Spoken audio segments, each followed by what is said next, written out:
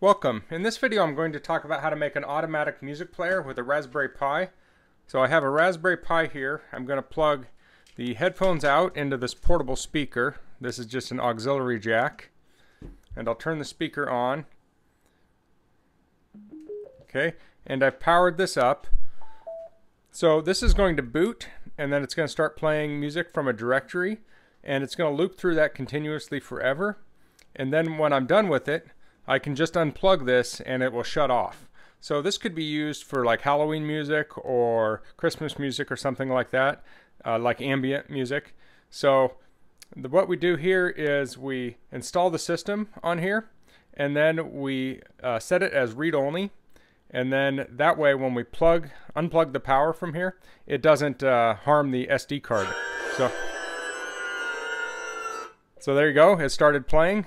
I just turned it off, but I can just unplug it now, and it's ready to go for next time. So you could hook this up to like a wall outlet that's Wi-Fi controlled, or on a timer or something like that. So a prerequisite for doing this is you need a Raspberry Pi and all the things for that, and you need to install the Raspbian Lite edition, and you need to set up SSH on the Raspberry Pi. I have a video on some of these things. I'll put them in the description. But if you have any questions, let me know, because I don't want this video to go into like 3 hours on how to do this. So I'm going to get on my Mac now and SSH into this, because I can screen record nicely on my Mac. And I'll SSH and I'll talk about how you configure this to become a standalone music player. Okay, we're on my terminal now. So first thing I want to say is I downloaded some music from this free music archive, and I'll put a link to that in the description. And I have that in my downloads folder, so I have all this music in here. I'll go over to my terminal, and I'm going to SSH into the Raspberry Pi.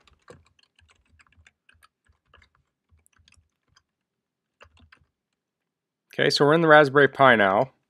So I've already run apt update and app upgrade, so everything is up to date here. So what I want to do now is I want to copy the music to the Raspberry Pi.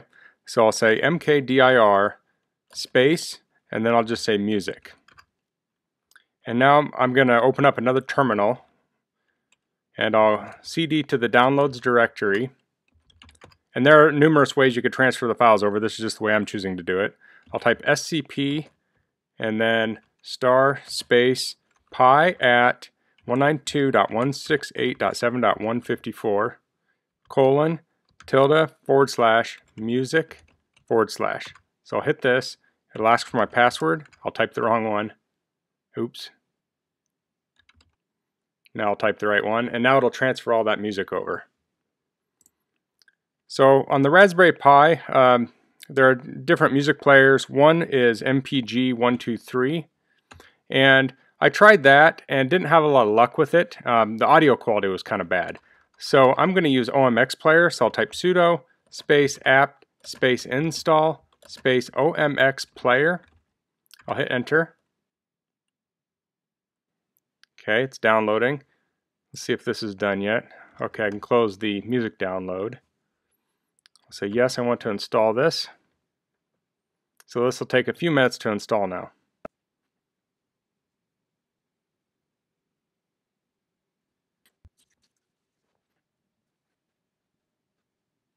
Okay, that has finished installing. So if I type ls here, I'll see the music directory. I'll cd into the music directory, and I see all the music here. So now I'll type OMX player, and I'll go to the first track, and we'll have Computer Music All Stars Club Transylvania. So if I hit this, okay, that did work. If you have, and I have the speaker next to me right now, so you probably heard a little bit of that over the microphone. But if you have it on HDMI, it may go through HDMI. But what you can do with OMX player is you can type -o space, and then you can type local, or you can type HDMI here, and that'll play it through the headphone port or the HDMI port. So if I type local here, we should hear it again.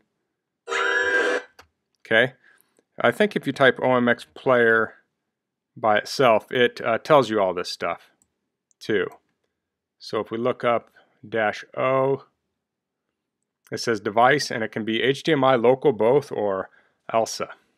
with the colon device. So there's a couple different options there. So I'll CD to go back to my home directory. I'll clear the screen here. And now I'm going to go to my text editor, and I have this script here.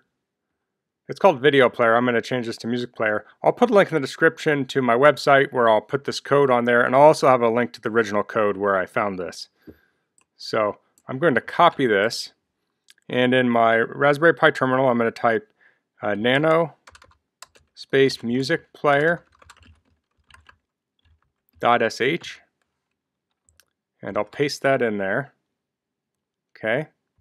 So this is the OMX player line here that plays the music. I'm going to take that out, and I'm just going to type ls space $entry.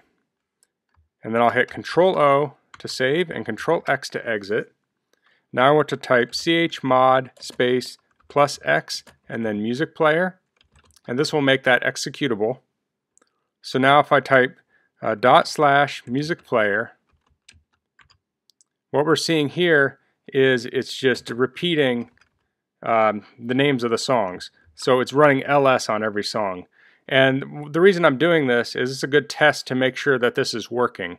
So you could type OMX player in there and it'll play a song, but that might take 5 minutes and then it'll play the next song. Well, ls happens nearly instantly.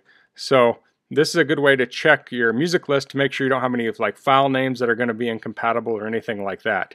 So now that I've done that, I can go back into the music player. I'll type nano space musicplayer.sh, and I'll go down and I'll comment out the ls line, and I'll leave in the OMX player. I'll type Control-O to save. I'll uncomment the OMX player, and Control-X to exit. And now I want to run music player automatically when this starts up. So I'll type pwd, and you see my directory I'm in is home/pi. So now I want to type sudo space nano space /etc/rc.local. I'll hit enter. I'll scroll down here, and you'll see there's an exit command. We want to be before that. I'll type /home/pi/music player.sh space ampersand. And I'll type Control-O to save, Control-X to exit. Okay, so now that we have this in place, we can type sudo reboot, and then when this reboots it should start playing, and we're going to get knocked out of our SSH session now. So I'll get ready to start up an SSH session here, so when it reboots I can get right back into it.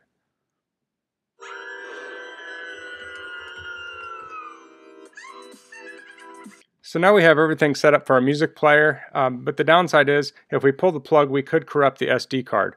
So what we want to do is go to this page. It's on the Adafruit Learning System, and I'll put a link to this on my website.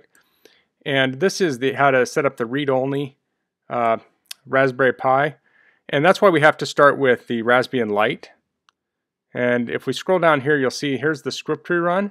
So I'll just copy this into my terminal. I'll hit enter, and then I'll get the next line ready, and I'll just run this. So I'm downloading a script and running it, and you should probably read scripts that, before you run them, but I'm not. So I'll say I want to continue. This makes it read only, and there's no reversible way to do this. You could take this SD card into like a Linux system and mount it as read-write and then say add more music or something, but do you want to enable the boot time read-write jumper? And I'm going to say no. You can read that Adafruit page. It goes over all these things I'm looking at. And I don't want to install the halt utility. I'll hit no there. And do I enable the kernel panic watchdog? I'll say yes with this. And I'm using an older Pi, so I'll choose 2 here. And then I'll say continue. And then this will run for a few minutes. This will download all the software. It'll make everything read-only. And once this is done, our Raspberry Pi is now ready to act as a audio player. So you can plug it in to start the audio, you can unplug it to end the audio. So you could hide this behind a Christmas tree or something, and you could plug in some powered speakers, or I'm using a battery-powered Bluetooth speaker. There are a number of different ways you could do it. You could weatherproof this and put it outside for Halloween, or for Christmas music too if you have a Christmas display.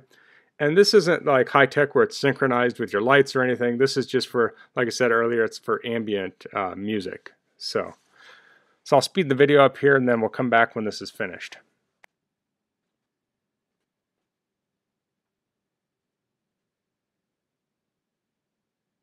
Okay, so this is finished now. I'm going to turn the music back up a little bit because it's still running. I'll hit reboot, so we'll hear the music stopped. And this will probably take a minute or so before it starts back up. I'm going to cut the video here so you don't have to wait the whole time. Okay, so the music's back up. I'm going to pull the headphone jack so I don't have to listen to it. And then what I can do is log back into that box. And this is using Wi-Fi, and I have the dongle in there, but I could pull the dongle out. But if you had this set up on Ethernet, you don't have to have network connection to use this at this point. And it'd probably be better to not have your Wi-Fi turned on this. But if we look at here, if I type, let's see, df space -h, you'll see we have the file systems on here. So if we look here, we can go into music. And if I try and remove something here, it says I can't remove it, read-only file system. So at this point, I can just unplug the Raspberry Pi, and it shouldn't do any harm to it. Now, as they say on the Adafruit Learning System, you should make a backup of your drive. So if this is a vital system, like if this is for, say, a store, it wouldn't be a bad idea to make a backup or two of this. So if something did happen to the SD card in the future, you could just pop it out and pop it in. Actually, if this was for a store and you really want that music, I would probably have a whole second Raspberry Pi ready to go. If the music ever stopped, you could just swap it out and figure it out later. So because these things are so cheap. But that's all for this video. If you have any questions about this, I know this could be kind of complicated for some people, and don't hesitate to ask me any questions in the comments. If you like this video, please click like. If you haven't subscribed to my channel, I'd appreciate it if you could do that. And thanks for watching. Until next time, goodbye.